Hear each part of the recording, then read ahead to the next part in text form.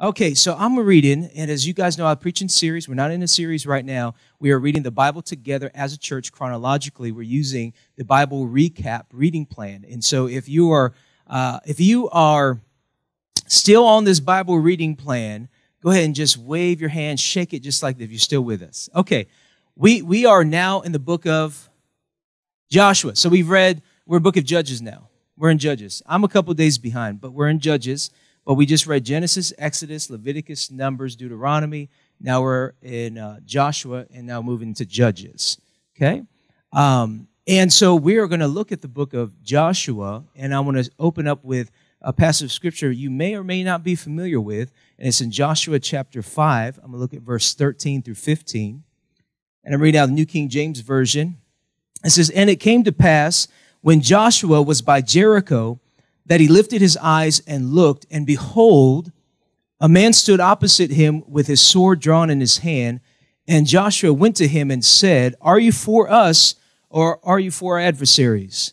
So he said, 'No, but as the commander of the army of the Lord, I have now come.' And Joshua fell on his face to the earth and worshiped, and said to him, 'What does my Lord say to his servant?' Then the commander of the Lord's army said to Joshua, 'Take your sandal off your foot, for the place where you stand is holy.' And Joshua did so." Amen.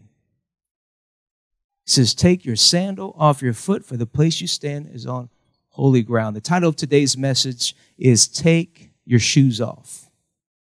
Take your shoes off. And at any point during this message, if you feel led or inclined to take your shoes off, you are more than welcome to take your shoes off. Just make sure you got the right socks on, odor blocking, and there's no holes. I'm teasing, but as the Lord leads.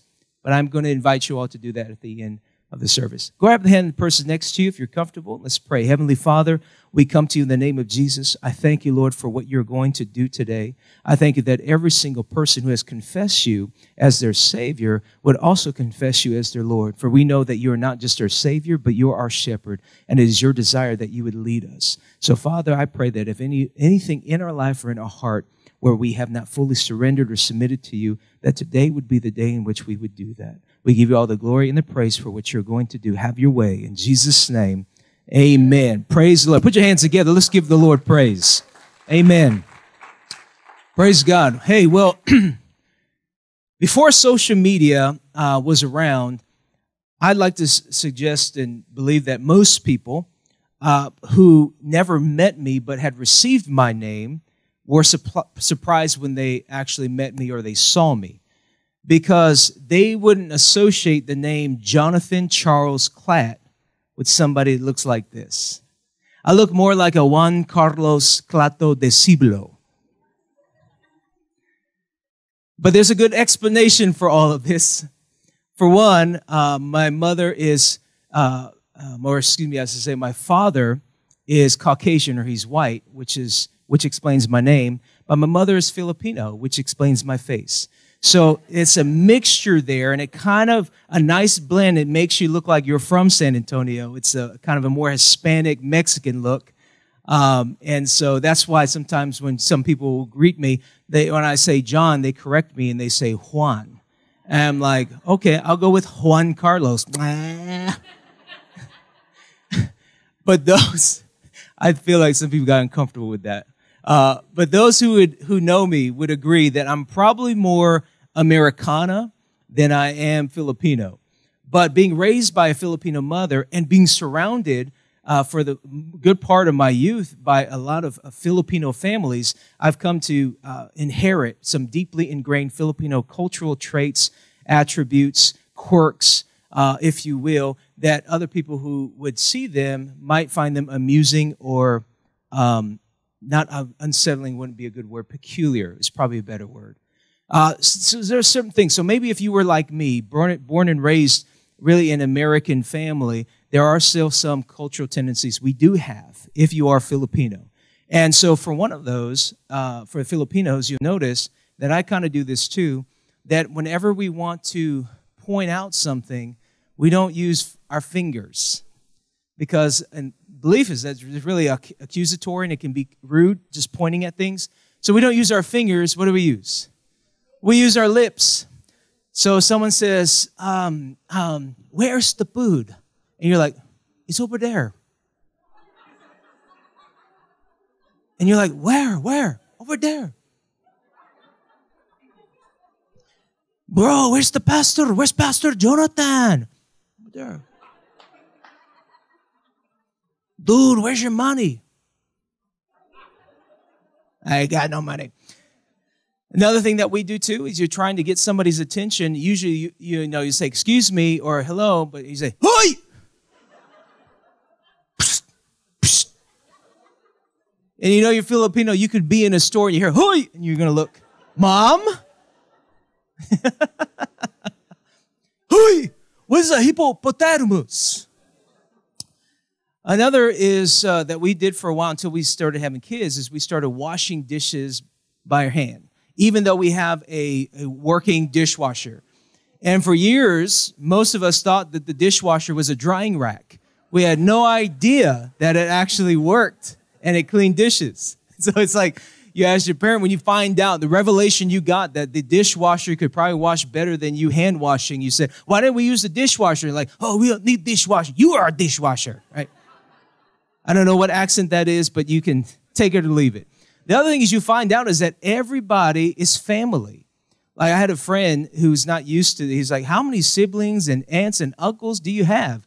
Because it's like in the Filipino community, if someone's a little bit older than you and they're a male, you call them kuya, which is an older brother.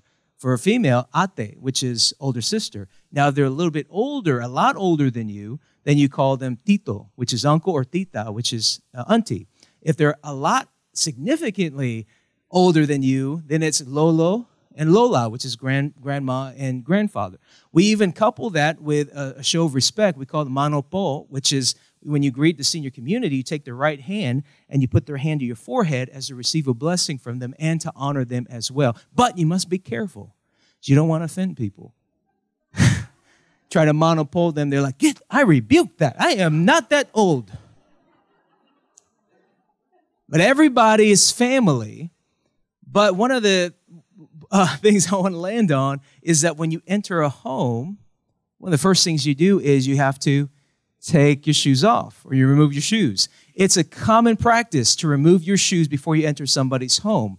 Now, if you are lost and you're trying to find a house and the person who's hosting is Filipino and you forgot the address, you for some reason don't know how to use Waze or GPS, all you got to do is look at a yard that looks like that. Be like, oh, okay. Looks like a garage sale of shoes.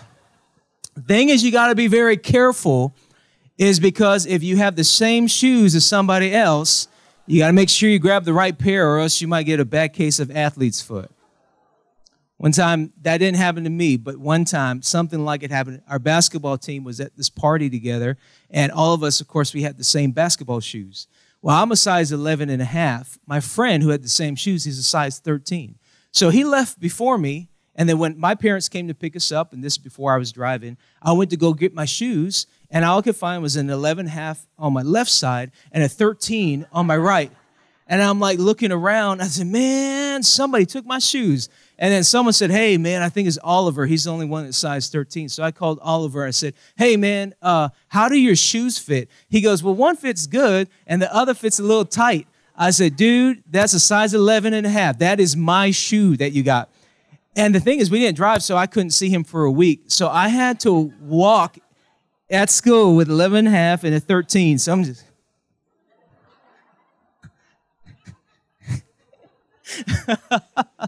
Just make sure you grab the right shoe.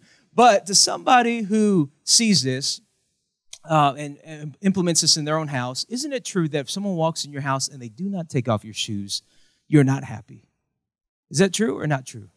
Some of you don't mind as much anymore because you got wood floors or tile floors. But, when someone walks in and you just kind of stare at them, you're like, huh. Like inside, you're insulted. You're like, you think about all the bacteria they're bringing into the house. And you just stare at them, you look at them up and down, and then they finally get the picture, and then they get the hint. They say, oh, do you want me to take my shoes off? You're like, no, it's okay. Whatever you do whatever you want. Mi casa, su casa. Whatever you want to do. But the whole time, you just... But for some people who don't understand this is kind of confusing. Maybe it could be awkward too, as if you're taking shoes off and you got to, wearing a business suit and you're just in your socks, or if you have an outfit that is only complete when you have the shoes on. And it just seems some people just don't understand it. But really, it's more than just hygiene. And part of it is that you don't want to bring the dirt into the living spaces. But it's also a way to honor and respect the host. But not everybody understands that or gets that. Therefore, there's articles that are written about, let's move on from being a barefoot, occupied type home. As one comedian said, the only time I take my shoes off is one time at night. That's it. But in the Bible gives us examples of shoe removal and also being barefoot. And we're going to talk about that here in just a few moments. And I told you I was short, so I'm already halfway through my message. You guys don't believe me. I'm going to prove it to you. So we're in the book of Joshua. Joshua has succeeded his predecessor, Moses, who has died, and he assumes the responsibility of leading the children of Israel into the promised land, and he's coming up against his first incredible challenge. He has to conquer the city of Jericho. And the people are already motivated. They're filled with excitement and enthusiasm because they miraculously crossed over the Jordan River. Much like when God split the Red Sea for the Israelites coming out of Egyptian captivity, so did God split the Jordan River so they can take over the city of Jericho. So they are ready to begin this military conquest. They're ready to fight. But in preparation for what God had ahead for them, they had to consecrate themselves before the Lord. And that was a tough task. If you think Joshua had his first big victory, which he successfully led them across the Jordan River, and now they're all excited about taking over, conquering Jericho. And before they do that, God says in Joshua 5 that he has to implement these, call it rituals, or their covenants, or their expressions of our covenant. He says there are some things you have to do first. So everybody's like, you ready to fight? Yeah. All right, what do we do next? Well, everybody who has not been circumcised, you got to get circumcised. Now, if I said that next Sunday is Circumcision Sunday, it's probably the lowest attended service. Like, well, we just all females. This is a women's conference, or... But there was a whole generation that had not practiced that covenant. The covenant was established with Abraham, and it was a covenant sign that you belonged to God. So first they had to be circumcised. Again, they're ready to fight, but they're circumcised first. God gives them a few days to heal. Everybody said, bless you, Lord. Then they were told to observe the Passover. So by partaking the Passover, Israel had to relive the deliverance out of Egypt by the blood of the Lamb. And observing that, they're reminded that they were protected and they were covered under the blood when the death angel passed over their house because the blood was on the doorpost. So just like them, it also reminded them of them crossing over into the Red Sea. And the moment they crossed over, it destroyed the Egyptians. Remember when it closed up? Now with the Jordan River looking ahead, the Lord is opening up the Jordan River for them to conquer the Canaanites. So he wants them to remember the past and have an excellent preparation for the future, because it's your past victories that will always stir up your present faith that prepares you for future battles. I think I'm going to say it again. I'm going to say it twice because it sounds so nice. It is your past victories. When you begin to remember it, it stirs up your present faith that prepares you for future battles. So every time they would celebrate Passover, they'll remember what the Lord God has done. And how many of you today are thankful? Just even me saying that, remembering how good God has been, and it's stirring up your faith right now, that no matter what is ahead of you, you know that God is for you and God is with you. Can I get a better amen? Amen. The next thing he did is he then cut off the supply of manna. And everybody's like, manna, what is it? It's literally what the name is. But it's like heavenly, what's that? Krispy Kreme donuts. It just melts in your mouth. Like, how many would love that, to have it delivered at your doorstep? Krispy Kreme every single day. I mean, God is the one who invented DoorDash, like literally.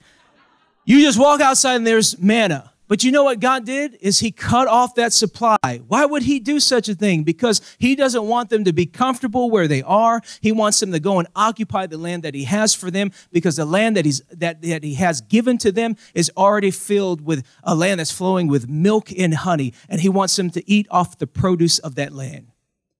So once they're preparing themselves for this, then we see Joshua, the Bible says, came to pass that he went by Jericho. In other words, he went up to Jericho to scout the land, to scout the walls. Now, again, this is a battle, and Joshua is out there all by himself. And why would he go out there to scout the land? Well, if you remember, as we went over in the book of Numbers, 40 years prior, that there were 12 spies that went out to spy on the land, and the spies came back with this report. 10 of them said, it's a good land. It's a land flowing with milk and honey. But there's this problem. The place is strong. The cities are fortified. The people are giants, and we are like grasshoppers, and we cannot do it. But then there were two. Everybody say two. The Joshuas and the Calebs, who says, yes, we can do it. The giants may be big, but our God is bigger. And if God says we can seize the land and take the land, then we're going to believe God at his word. But because majority of the people rebelled against God, and they rebelled because they were in fear, God allowed them to stay 40 years in the wilderness. And here's the thing. From Egypt to the land of Canaan should have only taken them 11 days. But it took them 40 years to get in because of unbelief. The Bible says that God prohibited them from entering into the land of rest because they didn't believe him. And so now we have an older Joshua who is ready to lead this next generation of Israelites into the promised land. And again, 40 years have gone by. We have heard accounts where Caleb is at the age of 82, and then we have Joshua here who's at the age of 80. This is like Pastor Leo. Pastor Leo is leading the charge. Pastor Leo, you're 80 years old. Is that right? He won't admit it.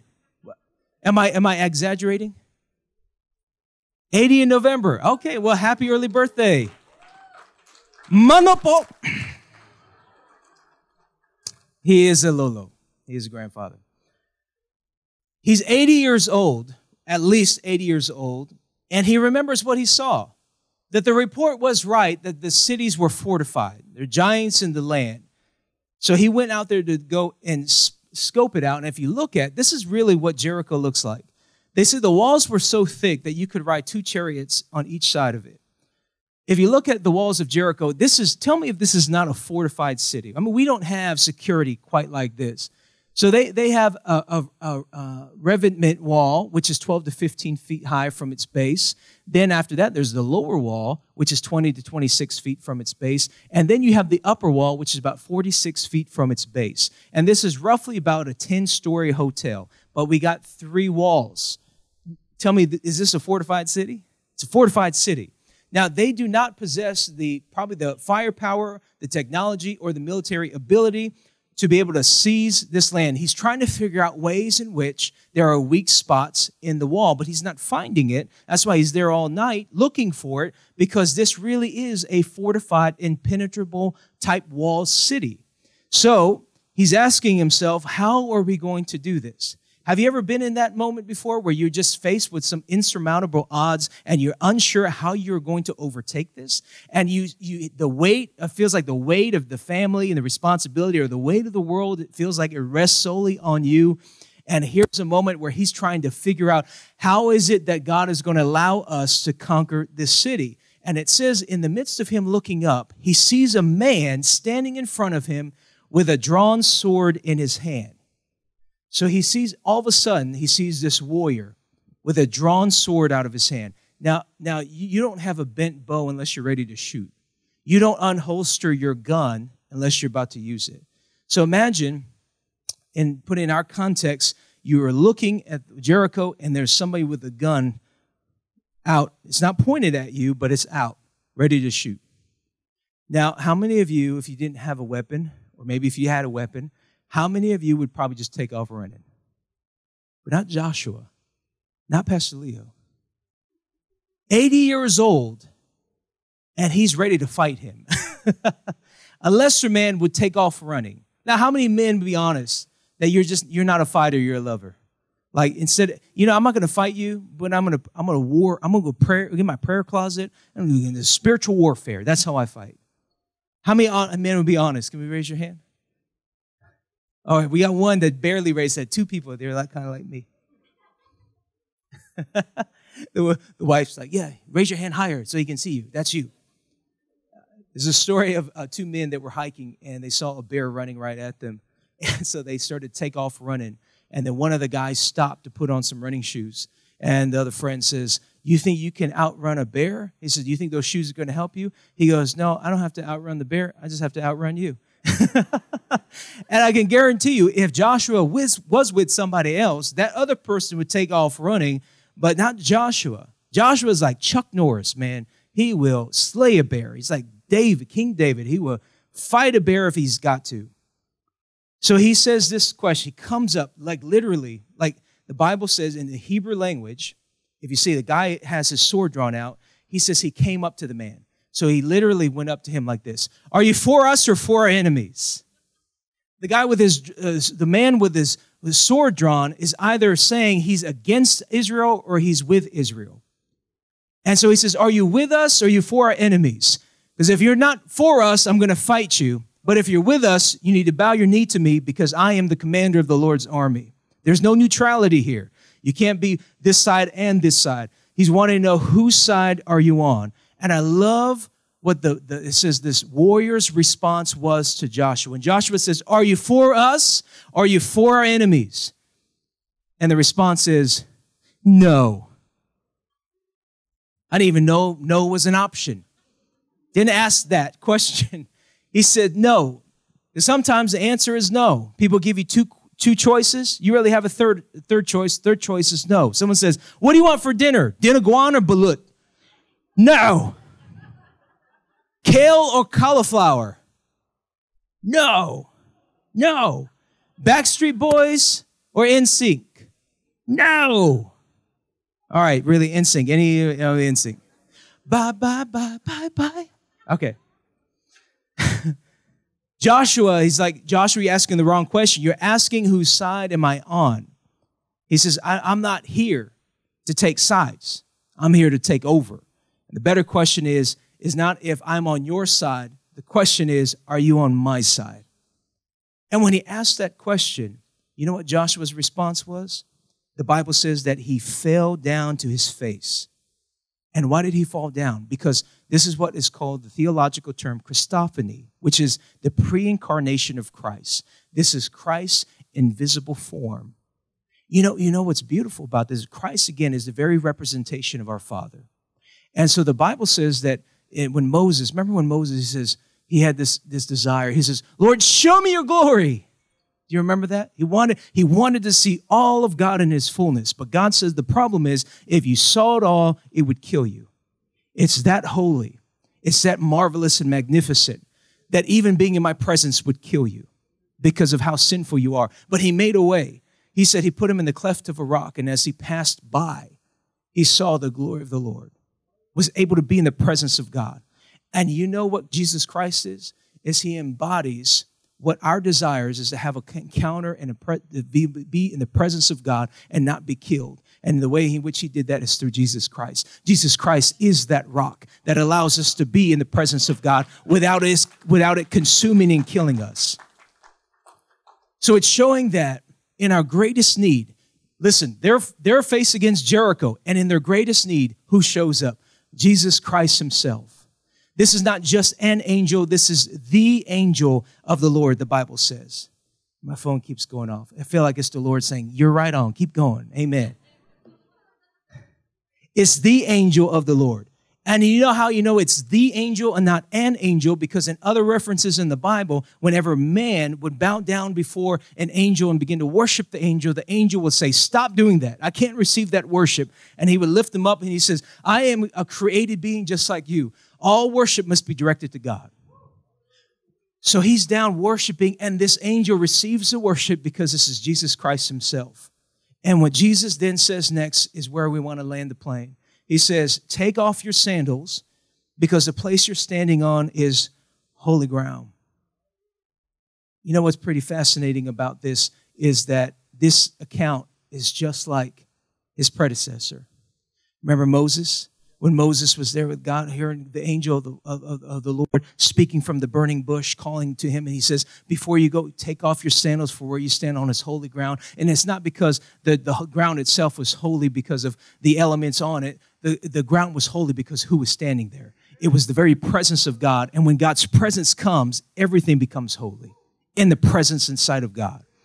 So he says, take off your sandals. And you know what's a beautiful thing about this is I'm sure Joshua heard this account. And God's promise to him in Joshua 1, he says, so as I was with Moses, so I'll be with you. And his desire is not just for you to hear about Moses' experience. God wants you to have an encounter with him. Wants you to have an encounter with him yourself, to have your own encounter with God. And how many of you know that being in God's presence does not compare to anything else in this world? You know, we sing that song, no place I would rather be, no, than here in your love. It's here in your presence, right? You know, as people who have near-death experiences, you know what they say is when they get even a glimpse of eternity, being in God's presence, and then they come back here, there's a sadness about them within their heart because they were in the very presence of God, and they said they never wanted to leave it. Never wish they like Pastor Robert Morris of Dallas Gateway had a near-death experience. It was in the presence of God he felt. And he says he was disappointed when he opened his eyes and he saw his wife. Doesn't sound good, right? But it's no offense, but there's nothing like being in God's presence. And I think we can testify that in a glimpse of it. We get a glimpse of it, not in its fullness, but isn't it true that every time when we come here, when we come together and gather together in God's presence, you're not just here to hear good music, nor to hear a good message. You're here to have an encounter with the very presence of God. And being in his presence, the Bible says there's fullness of joy. That being in his presence is what brings times of refreshing. So there's nothing like being in the presence of God. And when he got in the presence of God, God says to him, take off your shoes, for the ground you stand on is holy. Now, that doesn't make sense to somebody who doesn't understand what the word holy means. Now, holy does have implications of it being moral, but it's not just about being moral. It's about being separate. So the opposite of holy is not immoral. The opposite of holy is common. Holy means set apart. And I've explained it before, and I feel like there's quite a few people who were not here. But when my wife makes baked chicken or fried chicken, she always saves the biggest piece for me. You know what that piece is called? It's called holy. Now, when my wife lets anybody touch it, anybody grab it, then it's no longer holy, it's now common, because it's no longer set apart for me. That's why in Leviticus it talks about utensils being used. They're holy and unholy. Unholy means common use. Holy means it's like chinaware. It's special use. It's holy. The Bible, one attribute that describes God is holy. The only time you'll read in Scripture where the same attribute is repeated 3 times, it says, holy, holy, holy is the Lord God Almighty who was and is to come. Saying that everything about God is set apart. Nothing about God is common. That's why the Bible, when it speaks of God's holiness, it talks about things that he has are holy. His name is holy. His temple is holy. His spirit is holy. His covenant is holy. His city is holy. His tithe is holy. His ground is holy. His works are holy. His marriage is holy. Even his kisses are holy. Why don't you take a moment? The Bible says that we are to greet one another with a holy kiss. Go ahead and greet somebody with a holy kiss, but make sure it's holy. Okay, not everybody want to do that, but that's okay. Got 2 guys sitting next to each other? Yeah, good call. We do handshakes or fist bumps here, right? Holy. Everybody say holy. So what he's saying is you got to take off what is common to be in what is uncommon. He says the sandals that you're wearing is the same sandals you wear for everything. The sandals that you wear for battle is not going to be the sandals you wear to get in my presence. You got to take that off and be bare before me. You know, we all understand the concept. We all have different shoes. There's shoes for working out. We don't wear workout shoes with our dress clothes. We have shoes for dress clothes, but we don't wear dress clothes for our workout. Dress shoes with our workout shoes is specific for the occasion or the event or the attire. So it's the same way. And it's believed that the priests, whenever they would be in the presence of God, they had special shoes, special slippers or sandals that they wear just to be in the presence of God.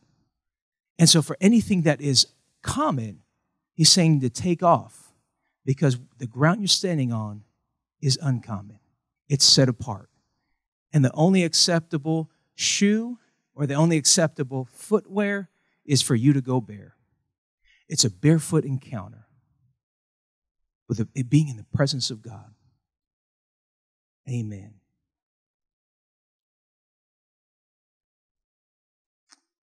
Keeping my word, this is going to be short. Another reason that the removal, and this will come together, and you see what happens. The removal of a shoe. In the Bible, there are different instances in which somebody was to take off their shoe or off their sandal, and usually it was to begin some type of covenant agreement. So there's an instance in the book of Ruth. If you're familiar with the book of Ruth, it begins with Naomi. Her and her husband moved to Moab. They leave Israel because of a famine. They sell their property. When they moved, they got to Moab. They had 2 sons, and both of the sons were married. One of them was Naomi, Ruth. The other was Orpah. Not Oprah, but Orpah. Orpah. And you have a wife. Okay. Let's try and do Oprah, but failed. Sorry, guys. So Naomi, her husband had died, and so did her sons. Her sons died. And so she was going to move back to Israel, and Ruth said, I will go where you go. Your people will be my people. Your God will be my God. So Ruth goes with Naomi, and according to the law, the person who could marry Ruth had to be the closest relative, which was Boaz. Now, again, this is southern Israel, so family, it's like deep south. Ruth is working the fields. Boaz notices her and says, my, shushy bye, right? And he has intentions to marry her. And the custom was that if you wanted to marry somebody, you had to go before the elders of the city to tell them your intention of marrying. He says, she is my close relative. And they said, okay, well, if you do that, what you have to do is going to cost you something. They sold their property in Israel, and in order for you to marry her, you have to redeem the property, meaning you have to buy it back. So it's going to cost you. And the Bible says that Boaz was like, oh, no, that's too much. Never mind. No, I didn't say that.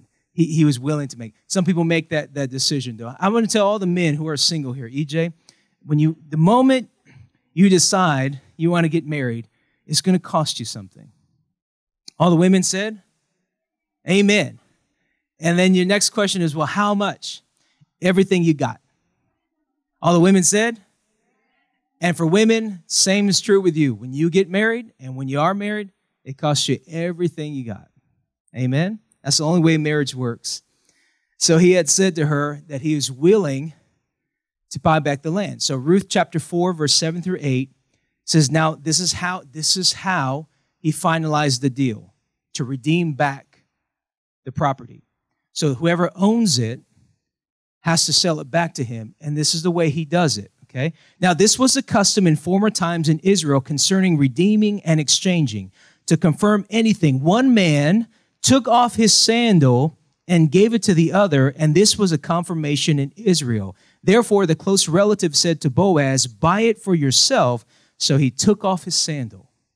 So this was like the, yes, deal, I agree. I am giving up the rights to this property. You can buy it. You can have it. Okay? Now, there's another custom, and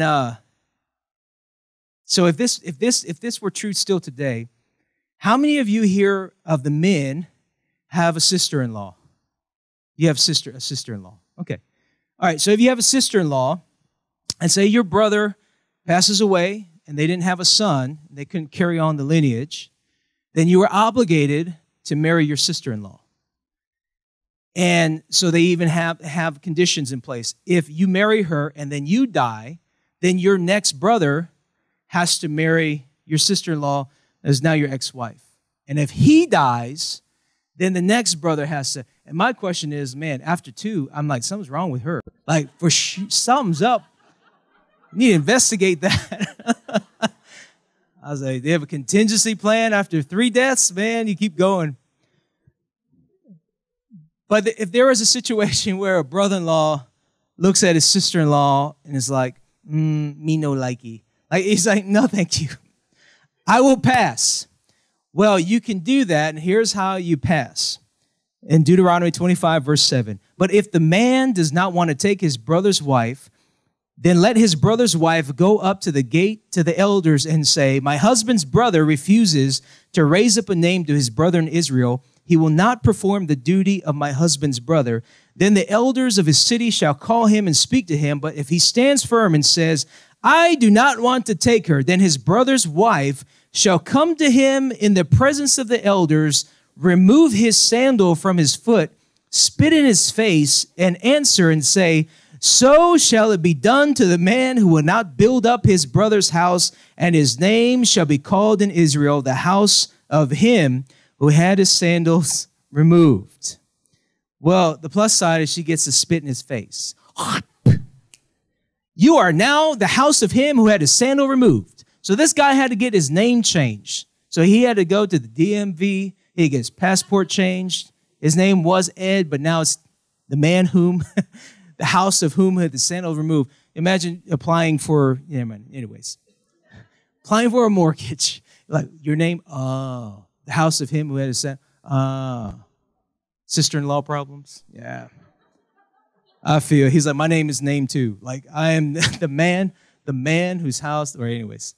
All right, let me close. All right, I'm closing now. So what does this all mean? It simply means you're giving up your right. The rights you have, you give it up. So in God's presence, when he says, remove your sandals, what you're saying is, I will give up the right. Remember how he introduced himself. I am, he says, but is now as the commander of the army of God. Wait a second, that's Joshua's title. But Jesus takes the title. And if Joshua accepts it, he removes the right and gives the right to Jesus and let Jesus lead. So symbolically, when you take off your sandals, you're saying, I give up the right to lead my own life. And I surrender to you fully and completely. And you have to, when you hear, because notice that the moment that he surrenders all the plans he probably had come up with himself. He lays before the Lord and he says, speak, your servant is listening. What do you have me to do? So God gives him the plan. Again, Jericho is a fortified city. Impenetrable walls. Here's the plan he gives him. He says, for 6 days, I want you guys just to put on some New Balance shoes, and I want you just to walk around the property. Do not say a word. Do not speak. Do not do anything other than just walk. Do that for 6 days. But on the 7th day, you're going to walk around 6 times. But on the 7th time, you are going to blow the trumpets, bring the Ark of the Covenant in the front, and every man who has lungs in his breath will shout unto God with a voice of triumph, shout unto God with a voice of victory. And you know what? Imagine that plan is given to you. Whatever plan doesn't make sense. Like, how in the what? By shouting? What? This walking? When do we use weapons? You're not. Put them away. You're just going to put on some shoes, New Balance shoes. Doesn't make any sense at all. This is not what I would plan.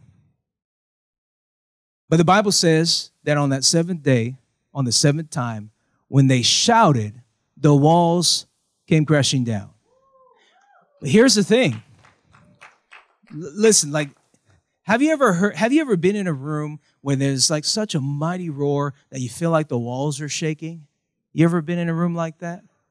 Can we try it? No, I'm just kidding. We don't. Some of you are like, no, I got a mask, and I meant, But listen, when you see, the Bible says the walls didn't come crumbling down. It says the walls fell flat. It's as if, and Brother Rob, if you could put that picture back up, you see all these walls right here? It's as if, and see, even archaeological digs have found that the rocks didn't crumble. What they found was the walls just tipped over. It's as if somebody's finger just pressed against the wall and pushed it down. And who did that? The commander of God's army. Jesus Christ did himself. Now, in order for him to get to that plan, he had to take his shoes off. Give up the right to lead your life. You surrender completely. And how many know God's ways better than your ways? His plans for you are better than your plans. His thoughts he has for you are better than the thoughts that you have for yourself. You can't even imagine how good God's plans are for you. And the reason why many of us do not conquer Jerichos or enter in the promised land is because we have not yet taken off our shoes. Like, I recognize you as Savior. Thank you for forgiving me of my sins, but I have not crossed over yet to take off my sandals to declare you as my Lord. And his desire is not just to be Savior, but also your shepherd. And the Bible says he's a good shepherd. Emphasis good. Problem is people believe in a God they do not trust. That's why you don't take off your sandals. In John 13, this is when Jesus, right before the Last Supper, you guys remember what he did? He washed his disciples' feet. And did you guys know that when you wash somebody's feet, what do they have to do first? They have to take their shoes off. You know who was upset by this? Peter. Now, everybody's looking at my socks now. This one's about to bust through y'all right there. This is what Peter said. He says, no, I forbid it. You cannot wash my feet. Because he's right. The rabbis would never, ever wash the feet of their students, or the master would wash the feet of their servants. And Jesus says, you're right. You're absolutely right. He said, but will you relinquish your right to be right? And let me wash your feet. Because if I do not wash you, you can have no part in me. Notice he didn't say wash your feet. He says wash you. Just by washing your feet, coming in contact with your feet, will cleanse all of you. He says, are you okay about not being right? You know, I think at some point, this was my burden for the day. And as I was driving up here, I thought about a lot of things, and I felt like God asked me, why did you put your shoes back on? I just felt like he was telling me, take them back off. And you think about your life. You know, Jesus he accomplished more than anybody that ever walked this planet could ever accomplish. But you ever notice he was never burnt out, stressed out? He was never like, oh, I have anxiety, or I'm in depression. And the reason why is because he did exactly what God told him to do, even to the point where God led him to the cross. But he willingly went there. He asked, if there's any other way, let this cup of suffering pass from me. But he says, not my will, let your will be done. You know what he did in the garden? He took off his sandals, gave up his right. When he left heaven, you know what he did? He gave up his sandals. He went from a son to becoming a slave, becoming sin himself. And when I think about this, I was just, one day I was just, you know, you could get overwhelmed with things. And I had that thought this morning. It's like, and it's to you too. You might have taken your sandals off at once, but why did you put it back on? And God's asking you to take your sandals off again. You know, there's a lot of things that happen throughout. Like, what reasons that we would do that is, remember when you were so messed up, and then someone asked to come in, you know, Jesus come in your heart, and you're like, man, I am messed up royally and badly, and you're so receptive to it. You willingly take off your shoes, but after a while you become mature. After a while you're discipled, and after a while you start thinking to yourself, you know what, God, why don't you go ahead and lead somebody else who really needs it? I think I'm at a point where I can lead some things myself. So you start putting your shoes back on. And you know what God will do? He'll remind you of where you came from. Oh, man, I'm breaking my word. 2 points and I'm done. Here we go. There's this pastor who would preach barefoot every Sunday. Nobody ever understood why. He would dress in a nice suit, very well off. but he would take off his shoes right before he would come up on the platform. And when he would preach, he'd preach the whole sermon with no shoes on, barefoot. Then one of his associate pastors finally had the courage to ask him about this strange practice. He says, why do you take your shoes off? He goes, oh, it's quite simple. He says, I do it to humble myself. He said, well, you don't realize my dad was a janitor, and for many years I didn't have shoes. We were that poor. And that whenever I would come to help my dad clean sometimes, I would do it barefoot. So whenever I take my shoes off, because the Lord has increased my platform, allowed me to resource churches, and I've done very well, but what the Lord reminds me of is where I came from. Those moments when I was barefoot, humble before the Lord, realizing I didn't get through Jericho because of my own strength. I did it because of the help of my God.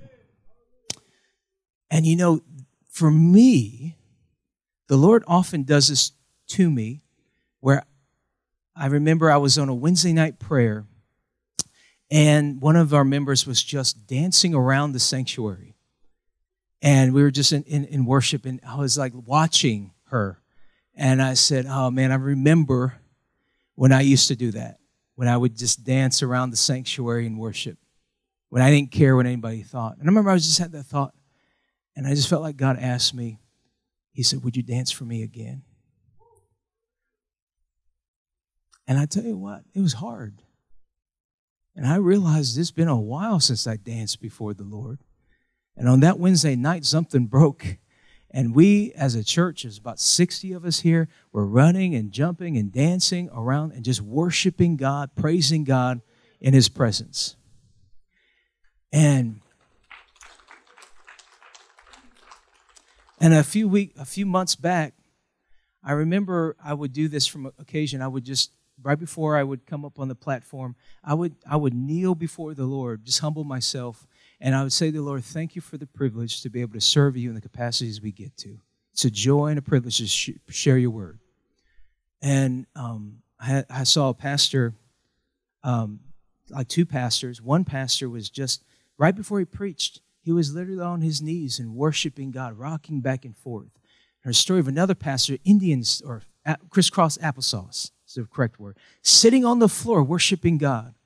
And I remember watching, and I felt like God asked me, he said, would you kneel before me again? So I started making my custom.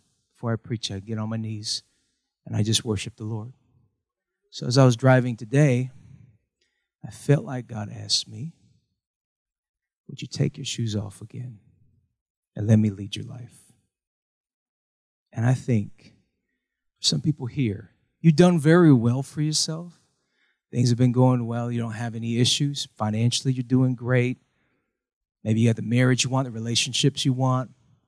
But at some point, you have once had your shoes off, now you put it back on.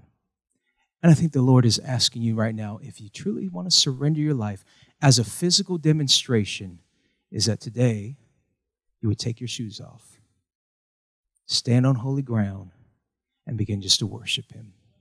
And this is what you say, Lord, I surrender my life. I surrender my right to lead my own life. I give it to you. Every head bowed, every eye closed. I'm going to ask you to do that. I didn't ask first service too, but second service feels right. If you're here today, and I don't want you to worry about what shoes or socks that you're wearing or what your feet might smell like. But if you're here today and you would say, I'm just being in God's presence, then I just want to recommit my heart to Him, and I'll take off my shoes as a sign to show, Lord, Jesus, I give my life fully to you. I surrender it all completely to you. And if that's you, I want you just where you are. Just take your shoe off. It doesn't have to be both. It could be just one shoe. I know some people have a hard time reaching that low.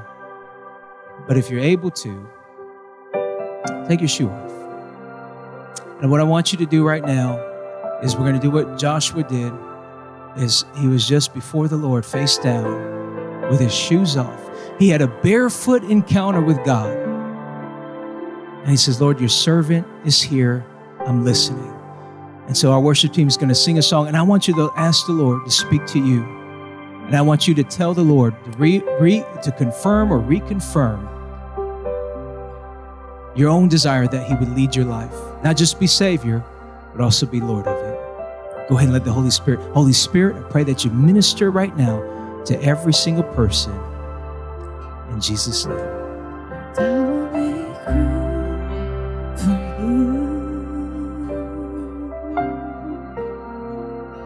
To do whatever you want to do whatever you want to.